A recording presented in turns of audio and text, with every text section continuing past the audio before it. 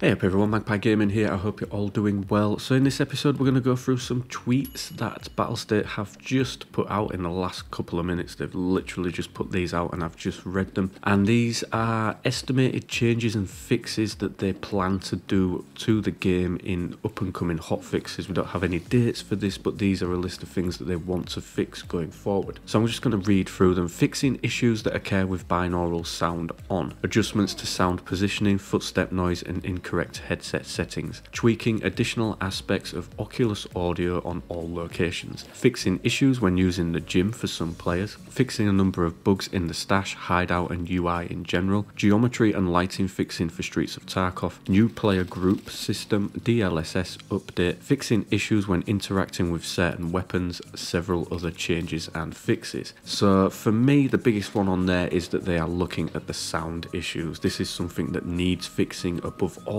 else right now. I know that we have issues on Streets of Tarkov with rubber banding, but seriously the sound needs sorting. In the 4 years that I've been playing this game, it has never been as bad as it is now. So they definitely need to work on this, and I'm glad that they've acknowledged that, and it looks as though we will, at least sometime in the future, get some fixes for those. As I say, no dates for any of this yet, but they've put this out as a list of things that they are working on, and they will get them out to us as soon as possible. The new player group system, don't really know what that is. Obviously there's been some changes to how you use the grouping up menu in the game, so you have to actually press on find new players. But yeah, I don't know what really is changing with that. DLSS update, that'll be a good one as well for those of us that are on Nvidia cards and we like to use that. And yeah, it's just good to see acknowledgement of the sound issues. Everybody's mentioning it, everybody's going on about it. It's put a lot of people off playing the game recently as well. It is very, very hard to position where somebody is sometimes, and as I've said in a number of videos, situational awareness is, you know, it's one of the pivotal things in this game, and if that doesn't work, the game is essentially broken. So hopefully they'll get some good fixes out. We'll have to wait and see. But that's it for the latest news today, folks. As always, ladies and gentlemen, thank you very much for watching and listening. Don't forget to like, share and subscribe. Stay safe, and I will catch you in the next one. Take care.